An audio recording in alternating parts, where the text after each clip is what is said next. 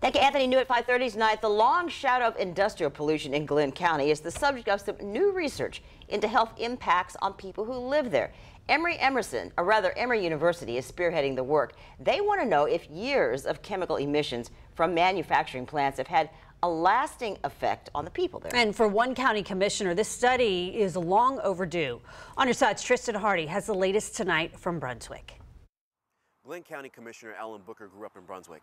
He also lived close to a manufacturing plant. Now, over the years, he says his family and friends have gotten sick. Some of them have died, and he hopes this study will help provide some of the answers. There are 4 federal manufacturing sites in Glynn County. Commissioner Alan Booker wants to know if any of these sites are causing health issues for people in Brunswick. And we don't really have all the information available on those sites. Researchers from Emory University are here to collect blood samples from volunteers.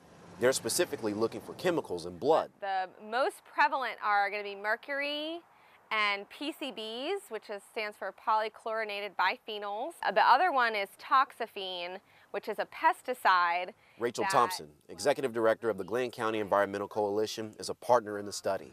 She believes these chemicals polluted the air, water, and soil. The goal, she says, is to keep the community informed. Now, it won't tell them how they were exposed to it, but having that information, they can then go back and they can work with their physicians. Researchers are looking for people who live in Brunswick for more than 10 years. They're asked to fill out this exposure survey.